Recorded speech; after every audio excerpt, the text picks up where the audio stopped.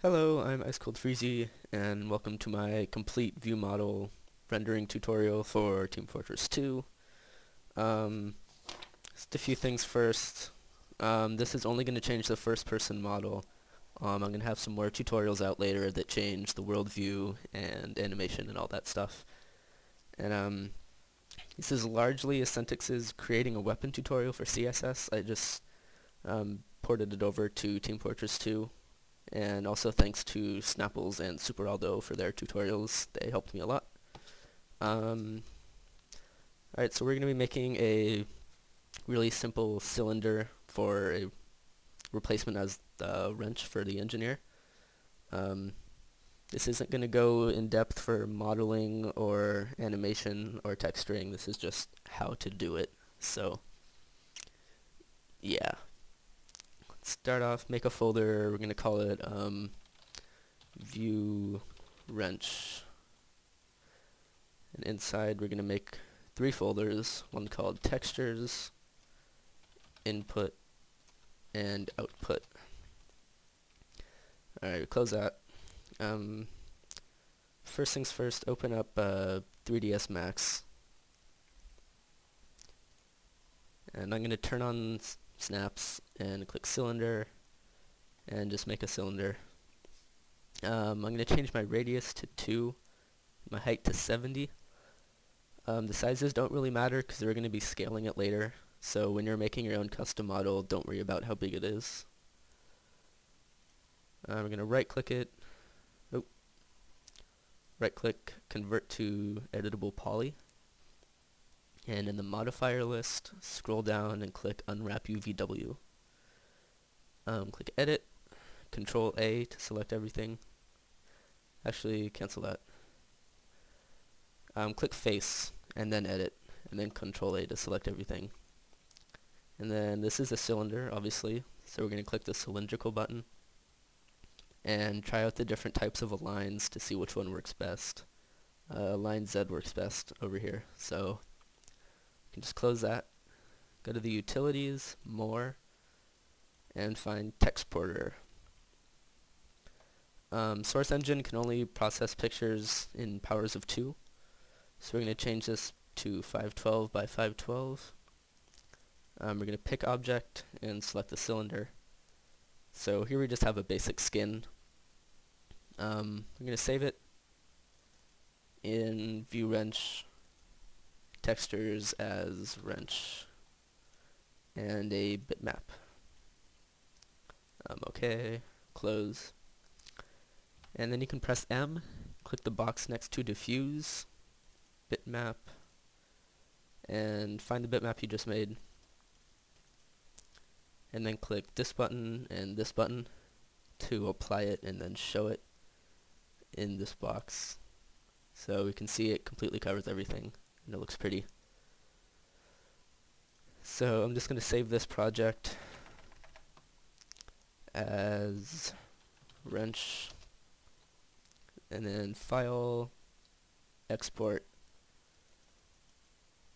in the same place as wrench, but you're going to change the file type to an SMD, save it, check export reference SMD, okay, and you're done with that. Next, open up GCFscape, and you're going to open Team Fortress 2 content.gcf.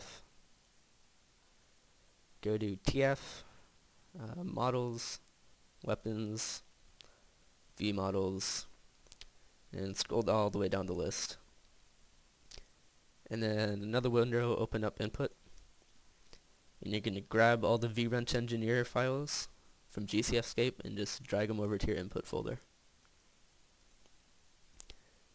And open vwrenchengineer.mdl in Notepad. At the beginning you're going to see an IDST0. Change the 0 to a comma, and then save it and close it. So now go to where you saved or your source SDK folder. Find MDL decompiler. Open it up. Oh, by the way, it should be in source SDK /bin/ep1/bin. That's like the only place it'll work. So open it up,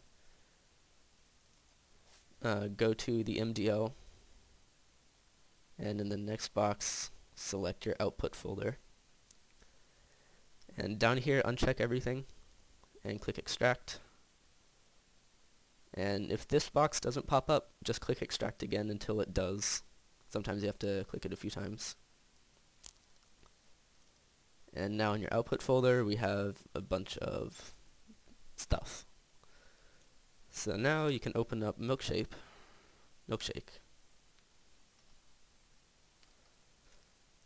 Go to File, Import, Half-Life SMD, and find in your output folder, do vwrench engineer. Check all three things and click OK. Now File, Import, Half-Life SMD, and go to your wrench.smd that you just made. And as you can see, it's way out of proportion. That's perfectly fine and expected. So go to groups and double click wrench.bmp. That'll select it.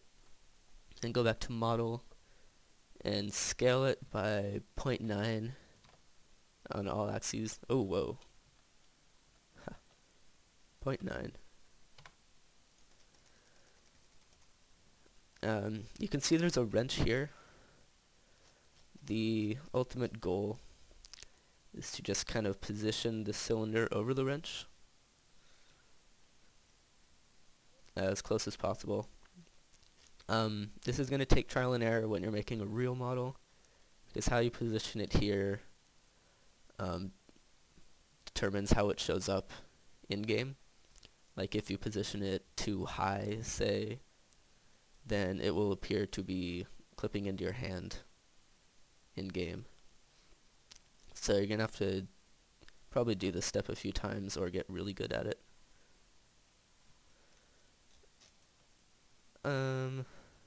I'd say that's good enough for now.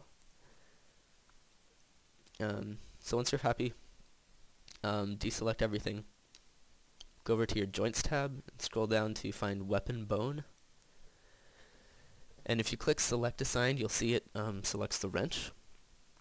And what we want to do is replace that with the cylinder.